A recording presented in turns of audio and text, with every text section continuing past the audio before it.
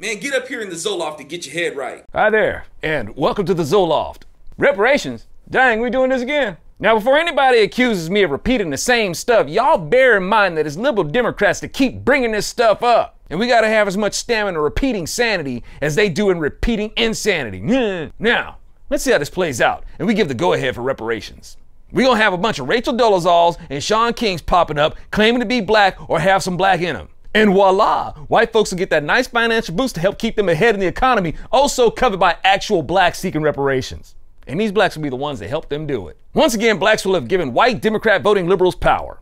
Because these white Democrat voting liberals are gonna be like, I identify as black and I want my money.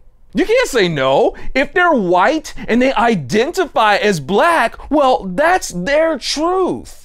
You help these white Democrat voting loony liberals promote that goofiness in the culture. Black folks, the reason why it's been so difficult for you to get reparations is for a few reasons. One, you keep voting for the party that demanded the so-called right to enslave black folks. And we're easily suckered by these white devil Democrats when they said the parties and ideologies switch sides. You still want your 40 acres and a mule. Yet you vote for the party that denied 40 acres and a mule to black folks. Republican President Abraham Lincoln approved Special Field Order number 15 submitted by General Sherman. That being 40 acres and a mule. Yeah, doggy, get! Ow. Lincoln gets assassinated by the Democrat, John Wilkes Booth. The Democrat, Andrew Johnson, assumes the presidency and revokes Special Field Order number 15. No 40 acres, no mule. And here it is, black folks are voting for the party that denied them 40 acres and a mule. If you're owed reparations, well, it's the Democrat Party that owes it to you. They even got to ask for their party symbol so you know where to go to collect. But I hope you don't think they're going to pay out of their pocket. No, they're going to be digging in the pockets of people who don't owe you. And to pay these reparations, y'all, it ain't going to help your children. It's going to add to their debt. It's going to add to everybody's children's debt. How you think these reparations going to get paid for? After all these years, if reparations seekers would have put their minds to be more industrious, rather than putting their minds in collecting reparations, then by now you could have built an economy that would tower over whatever it is that you think you're owed in reparations. But I digress, y'all, because whatever it is that you think you're owed, you're going to end up seeing it as not being enough. Now let me add this. Republicans, y'all go about this all wrong. Because a lot of Republicans are white and have been put on the defensive for being white. And their typical response to reparations is to downplay reparations. And of course, get all defensive saying, we're not guilty for being white. Republicans need to reverse that and be like, you know what? You're darn right. You are owed reparations. So how about you stop voting for the party who's been the apartheid party in America and demand that they pay up? Make a petition for them to have to give up half their salary to allocate towards reparations for however long y'all think it'll take to satisfy you. Yeah, Democrats just might slow down on bringing reparations up then.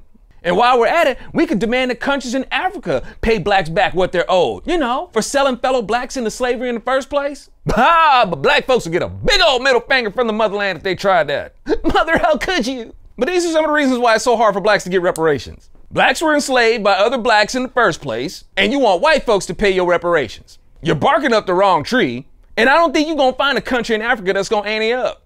You claim that black folks was robbed of their history. The history, blood, and treasure of African countries has been plundered by other African tribes. But if you really want to insist that it was white folks who robbed you, then you really need to take that up with the Democrats. Tell them to put their money, their own money, where their mouth is and stop patronizing you for your votes to keep you brain chained.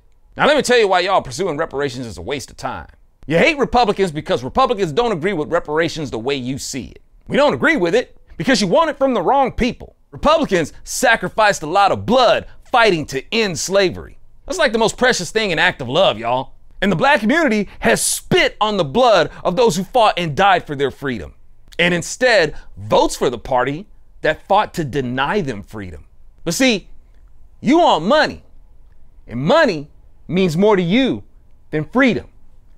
Even freedom bought with blood. You say you're not really free. Well, if you're among those who say that, you're right, because you keep voting for the party that denied you freedom in the first place. And they keep you imprisoned with lies. That's why you don't feel free. Man, I really hope reparation seekers seek out my book instead. And I hope more conservatives that are listening will pick it up too. Because a lot of y'all could use some culture war coaching from a Christian conservative artist. Maybe if I were to be like, go get my book, you big dope, and share my videos, maybe more conservatives would do it. To my black folks who have any love for the Lord, the word itself tells you that reparations aren't the answer. Reparations were paid to the Hebrews before they were led out of Egypt. The Hebrews were allowed to take the treasure of the Egyptians with them. Hebrews be like, oh, that's nice. Yeah, I think I'll take that. I'll take this. That's nice, man. You ain't gonna be needing this. Yeah, let me get to what you got over here, man. That's right. God made it to where the Hebrews can go ahead and get their loot on. And after them plagues, all the broken down Egyptians could do was be like, oh, here, yeah, sure, take it, please. The Hebrews received reparations for their enslavement and left Egypt wealthy. But despite being freed from Egypt and leaving with the wealth of Egypt, they turned on Moses, the liberator. Like blacks turned on the Republicans, the liberators.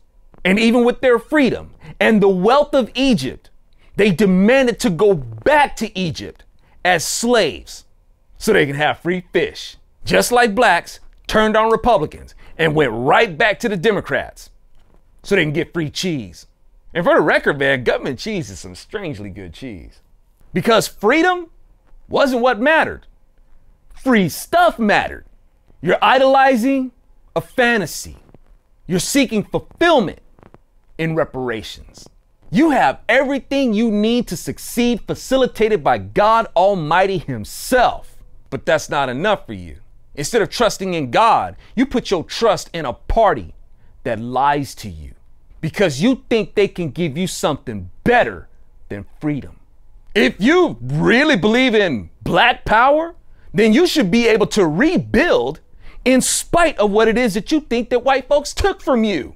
Man, even ants can rebuild when a creature that's a giant to them knocks over their hill. They don't go following a creature and be like, yo, give our dirt back. Or should I say going to other creatures and blaming them for taking their dirt? No, these ants go to work. And we marvel at how these ants are able to rebuild that hill by the next freaking day. And too many blacks can't rebuild that hill because they keep voting for the ones who keep knocking it over. Get my book. Mother, how could you?